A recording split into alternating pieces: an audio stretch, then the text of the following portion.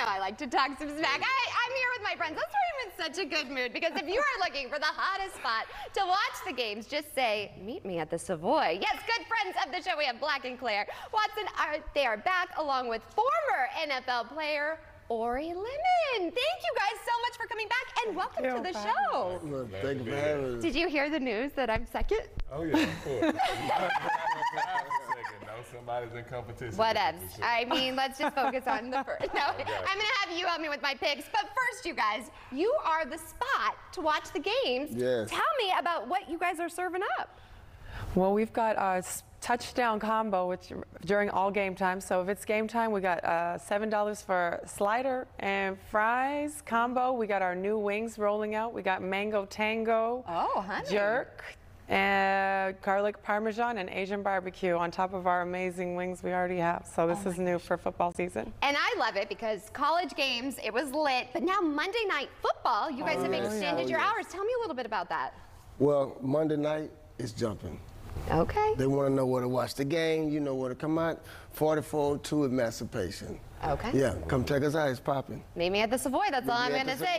Now, Orie, tell us a little bit about your background. I think it's fascinating. Me being from Houston, Third Ward community, I love it, you know, being able to lead a community and go to college at Oklahoma State, then go to the NFL and just soak in everybody's personalities and try to bring it back to the community. It means a lot to me. Yeah, now you know a lot about the sport, obviously. Of course, so of course. Who do you have? Who are you watching for this season? Well, of course, college, Oklahoma State, where I went to. I went Buffs.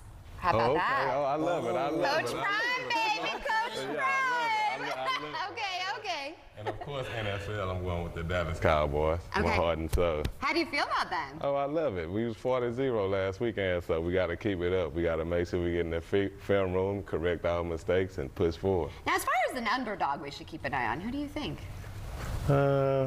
Let's say Houston Texans. I'm from Houston, so. I like D'Amico. It gets me excited. Oh, yeah. There's a buzz. I mean, I'm sure you guys can feel it at the yeah, Savoy. Like, we feel it. there's something about it. We finally have something to kind of cheer about, you know? He's such a nice guy. Oh, of course. So what would you say is the biggest lesson you learned while playing in the NFL?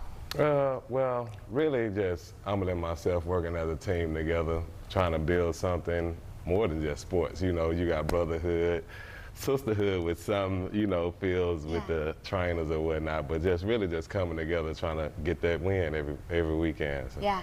And that's what you guys do at the Savoy. That's what I love. It's all about the team and coming together and the families. So why would you encourage everybody to come on out?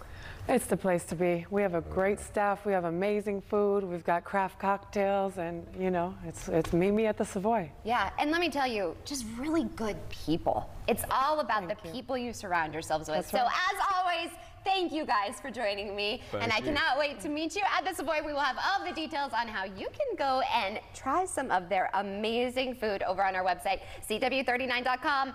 Maybe you can help me with some picks. Oh, okay, I got you. Okay.